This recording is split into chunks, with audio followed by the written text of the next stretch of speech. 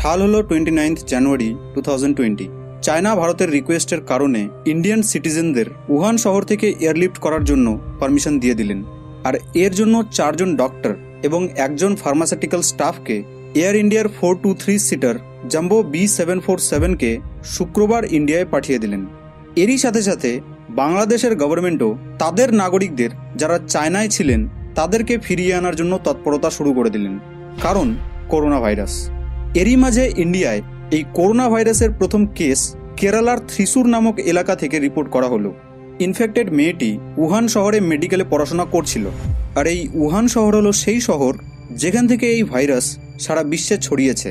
The new York Times এবং বিবিসির report অনুযায়ী এখন পর্যন্ত করোনা ভাইরাসের কারণে প্রায় 636 জনের থেকেও বেশি প্রাণহানি ঘটেছে এবং প্রায় 31,161টি কনফার্মড কেস পাওয়া গেছে যাদের এই করোনা ভাইরাস অ্যাটাক করেছে।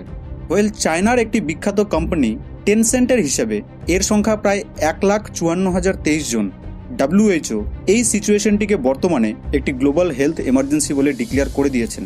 এই ম্যাপটিতে আপনি দেখতে পাচ্ছেন যে করোনা ভাইরাস এখন অবধি কোন কোন দেশে ছড়িয়ে পড়েছে। ভিডিওটি শুরু করার আগে আমি আপনাকে একটি জিনিস ক্লিয়ার করে দিই যে এই ভিডিওটি প্যানিক ক্রিয়েট করার পারপাসে তৈরি করা হয়নি। এই ভিডিওটিতে আমি আপনাকে এই করোনা ভাইরাস অ্যাটাকের সাইন বা সংকেতগুলিকে বলবো, যাতে আপনি এই বিষয়টিকে ডিপলি বুঝতে পারেন এবং সঠিক স্টেপ নিতে পারেন, এবং অন্য কোনো ফেক নিউজে বিশ্বাস করার আগে আপনার কাছে কিছু ফ্যাক্টস এবং ফিগার থাকবে যা আপনাকে সঠিক ডিসিশন নিতে সাহায্য করবে। কারণ এটি হলো এমন একটি সময় যখন ফেসবুক এবং হোয়াটসঅ্যাপে প্রচুর মাত্রায় ফেক নিউজকে ছড়ানো হয়। করোনা ভাইরাসই হলো ভাইরাসদের একটি ফ্যামিলি যা অ্যানিমাল, বার্ডস এবং ম্যামেলসদের এফেক্ট করে। ফর এক্সাম্পল, সার্সও ছিল এক ধরনের করোনা ভাইরাস যাকে 2003-এ আইডেন্টিফাই করা হয়েছিল। আর এই ভাইরাসটিও চায়না থেকেই ছড়িয়েছিল। আর এর প্রভাব প্রায় 26টি আলাদা আলাদা দেশে পড়েছিল।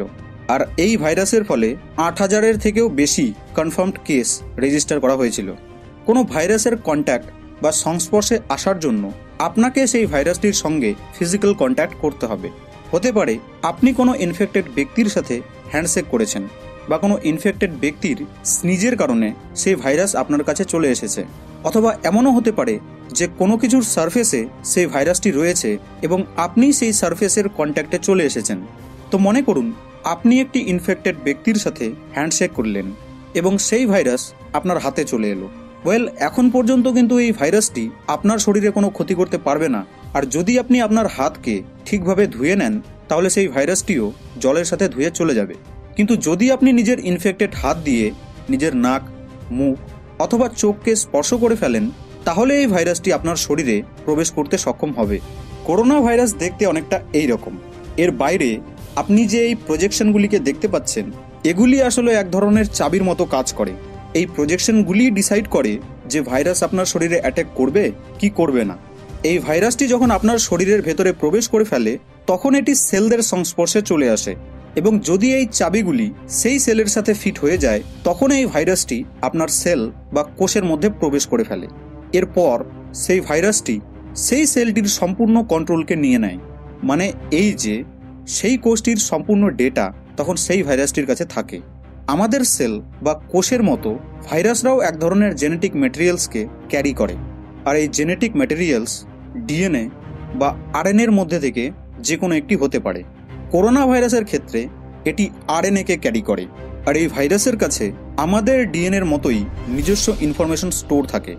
কিভাবে গ্রো করতে হবে বা কিভাবে নিজেকে রেপ্লিকেট করতে হবে তার ইনফরমেশন এই ভাইরাসদের মধ্যে আগে থেকেই থাকে। ভাইরাস যখন আমাদের সেলে এন্টার করে নেয় তখন এই ভাইরাসটি আমাদের সেলের সমস্ত ফাংশনিং কন্ট্রোলের অ্যাক্সেসকেও চুরি করে নেয়। নর্মালি রাইবোজোমের কারণে এই ধরনের ঘটনা ঘটে থাকে। এই রাইবোজোম ডিএনএর ইনস্ট্রাকশনের হিসেবে বিভিন্ন ধরনের প্রোটিনকে তৈরি করতে থাকে যারা ভিন্ন ভিন্ন কাজ করে। আর নতুন সেল বানানোও এই কাজটিরই একটি অংশ। কিন্তু করোনা ভাইরাস সেলের ভেতরে পৌঁছে যায় এবং তার জেনেটিক ম্যাটেরিয়ালস আরএনএর নির্দেশ অনুসারে আমাদের সেলের রাইবোজোমকে ব্যবহার করা শুরু করে দেয়। অর্থাৎ যে রাইবোজোম এতদিন পর্যন্ত আমাদের ডিএনএর নির্দেশ অনুসারে কাজ করছিল সেই রাইবোজোম এখন ভাইরাসের আরএনএর নির্দেশ অনুযায়ী কাজ করা শুরু করে দেয়। আর এই করোনা ভাইরাসের কেসে আরএনএ এনভেলপ এবং ক্যাপসিড বানানো শুরু করে দেয়। অর্থাৎ এবার আমাদের বডি ভাইরাস মেকিং মেশিন তৈরি হয়ে যায়। এই কারণের জন্য ভাইরাসদের লিভিং নয় বরং নন লিভিং বলা হয়, কারণ এদের কাছে নিজেকে রেপ্লিকেট করার জন্য কোনো ধরনের মেকানিজম থাকে না। এদের নিজেদেরকে রেপ্লিকেট করার জন্য একটি লিভিং অর্গানিজমের প্রয়োজন হয়, আর এইভাবেই রেপ্লিকেট করতে করতে শরীরে এদের সংখ্যা বেড়ে যায় এবং এরা শরীরের অন্যান্য সেলদের সাথেও একই রকম কাজ করা শুরু করে দেয়, যে কারণের জন্য সেলদের মৃত্যু ঘটতে শুরু করে। এবং যখনই আমাদের বডি এই ইনফরমেশনটিকে পায় যে সেলদের মৃত্যু ঘটছে, তখন এই বডি আমাদের ইমিউন সিস্টেমকে অ্যাক্টিভ করে দেয়, যে কারণের জন্য আমাদের বডি সেই রোগের হিসেবে সিমটমস দেখানো শুরু করে। পার্টিকুলারলি করোনা ভাইরাসের কেসে যে সিমটমসগুলি দেখা যায় তা হলো সোর থ্রোট, গলায় irritation, fever, calf, ব্রিদিংয়ে problem, running nose, dizziness, মাথা ব্যথা বা হেডেক এটসেট্রা। দেখুন, এই সকল সিমটমসগুলি জ্বর অথবা সর্দি কাশির জন্যও হতে পারে। এমন নয় যে আপনার মধ্যে এই সিমটমসগুলি দেখা দিয়েছে মানে আপনি এই ভাইরাসে আক্রান্ত হয়েছেন, এমনটি নয়। এই কারণের জন্য ডক্টরসরা বিভিন্ন টেস্ট করেন এটি জানার জন্য যে এই সিমটমসগুলি কি নর্মালি হচ্ছে নাকি করোনা ভাইরাসের কারণে হচ্ছে। আমাদের ইমিউন সিস্টেম খুবই কমপ্লেক্সভাবে কাজ করে। যেমন মনে করুন, যদি জ্বরের কথা বলা হয় তো এই জ্বরের সময় আমাদের বডি টেম্পারেচার খুব বেশি হয়ে যায়। তো এই হাই টেম্পারেচার ভাইরাসদের জন্য একটি প্রতিকূল বা আনলাইকলি কন্ডিশন তৈরি হয়ে যায় এবং এর ফলে বেশ কিছু ভাইরাস এই কন্ডিশনে সার্ভাইভ করতে না পেরে মারা যায়। এই সময় আপনি দুর্বলতাকেও ফিল করবেন, কারণ আপনার বডি এই সময়ে তার সমস্ত এনার্জিকে ইমিউন সিস্টেমে ট্রান্সফার করতে থাকে। ডে টু ডে কাজে যা এনার্জি প্রয়োজন হয় সেই সকল এনার্জি আপনার বডি নিজের ইমিউন সিস্টেমকে অ্যাক্টিভ রাখার কাজে লাগিয়ে দেয়, আর এই কারণের জন্যেই আপনি অল্পতেই টায়ার্ড হয়ে পড়েন।